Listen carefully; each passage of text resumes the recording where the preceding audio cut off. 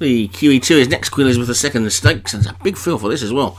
Group 1 and 17, it was a straight course though, so there'll be no issues. Akalas Tatlin is at the top for David Robertson. Assassin's Aim for Craig Allen.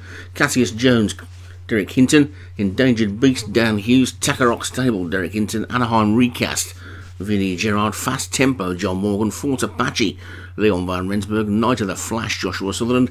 Sandy Springs Happy, Vinnie Gerard. Hector for Craig Allen. Pozzello de Zarzon and Daresville for Darren Thompson.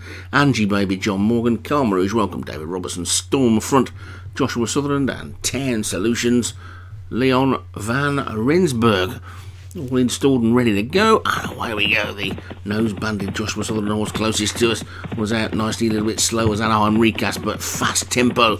He's living up to his name right over on the far side and leads, but he's immediately joined by Takarok Stable and Cassius Jones, and it's Cassius Jones down on this near side and Takarok Stable on the far side, so Derek Hinton's pair of blazing a trail at the moment, and they're 4 lengths clear of the rest of them, are headed by Angie Baby. Then the Sandy Springs Happy and Hector and Fort Apache. Endangered Beast is also to the fore, looking towards the back. Night of the Flash and Anaheim Recast and Daresville are finding the pace hot at the moment, but they've still got 5 furlongs to go, and Takarok Stable right over on the far side, Cassius Jones down on this near side. Those two are disputing the lead. From Fort Apache back in third, then Hector and a Kalas Tatlin and another grey is going well there. Calm Rouge, Welcome, Fast Tempo and Endangered Beast. In Sandy Springs Happy's after that. Pozzello de Zarzon trying to get going. There's 1 or 2 of these now trying to make a forward move. Assassin's Aim has come through to challenge for second now, and all of a sudden the Hinton pair are starting to labour, and it's Takarok Stable who's still just in the lead with 2 to go, but he's about to be swamped by a wall of horses